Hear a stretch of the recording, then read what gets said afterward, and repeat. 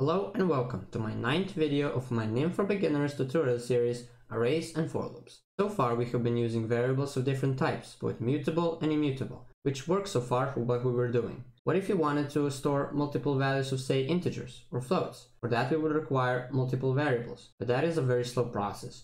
For that, arrays exist. Arrays are lists of values of the same type with a fixed size that must be known at compile time. What that means is that when you make a new array, it can be only of one type. For example, an integer or a float. Then you have to give it a size that must be known before running your program. Therefore, you cannot read from an input to make a new array of some size from the input. Values an array stores are called elements, which can be changed, sorted, and so on. Arrays elements can also be duplicates, meaning you can have multiple values of, say, integer 1.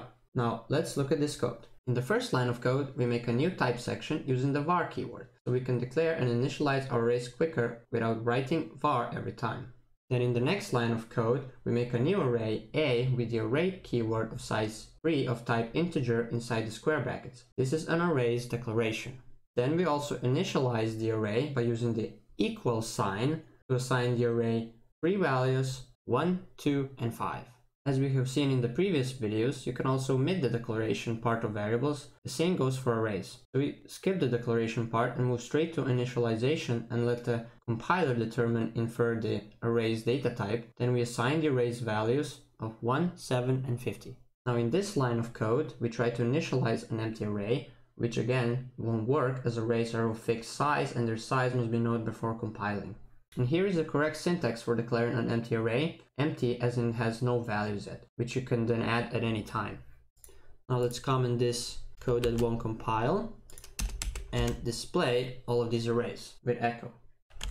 Echo A, echo B, and echo D. Let's compile. Here we go. This is the array values of the first array, which is 1, 2, 5. Here's the second one, 1, 7, 50 of B, and here are 7 empty strings.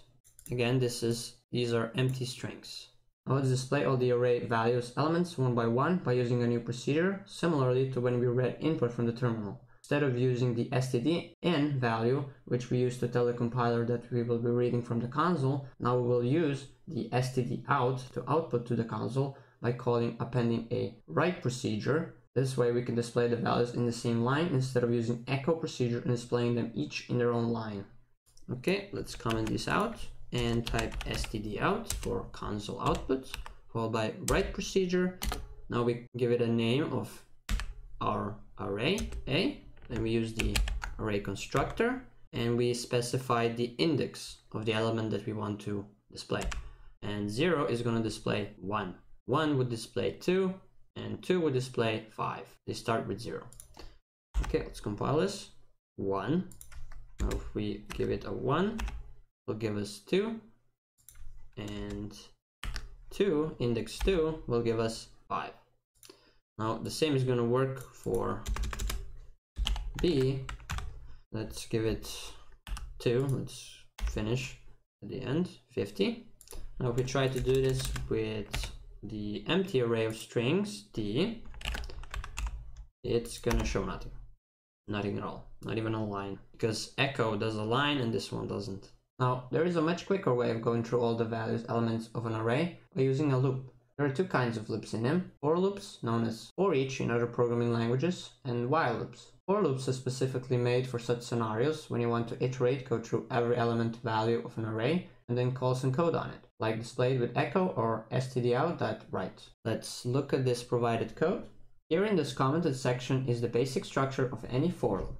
It starts with the keyword for, followed by the variable that will be used to go through every element value of some container list of values, which can only be accessed within this for loop, followed by the in keyword to specify what we will be going through, followed by a container list of values, which in programming jargon is called iterable, as in you can iterate through it, something that has more than just one value, that you can loop through it. And then lastly, the code that will execute up to the number of values elements inside the container list times. Now let's look at the second working for loop and what it does. In this for loop, we give it a temporary variable I as an iteration that again only works within the for loop, then we give it our first array A. Then we display every element value of array A by giving the stdout.write procedure for the loop's temporary variable I, which holds the current iteration of the array A. Now let's run this code and see the results. Okay, 1, 2, 5. 1, 2, 5. Okay, here I have another example of a for loop that does exactly the same as the previous above one, except that this one looks different. It's longer to write, but it gives you access to the index of the element value of the container list you're iterating going through, which the above code cannot do, which means that if you try to access the next element of the container list from the loop's code, you wouldn't be able to. This one, you have to manually tell it where to start and where to end. This is done by finding the lowest index of the container list of array A by calling the low procedure on it, followed by 2 dots, the range operator, and ended by calling the high procedure on the array A to retrieve the highest index position of the last element of array A. We'll tell the for loop to iterate go through every element of array A, just like in the previous above for loop. In the for loop's body code, we must now use the name of our array A followed by square brackets, which are the constructors for arrays. And inside it, we give it the for loop's temporary variable of I to specify the index of the value we're looking to display. This will then display all the elements values of the array A in the same way. Now, if we comment this upper one and compile, it will display the same. 1, 2, 5. Okay, that's it for this video. Thanks for watching. Like and subscribe if you liked it. If you had any problems with any part of the video, let me know in the comment section. The code for this video is in the link in the description. Have fun!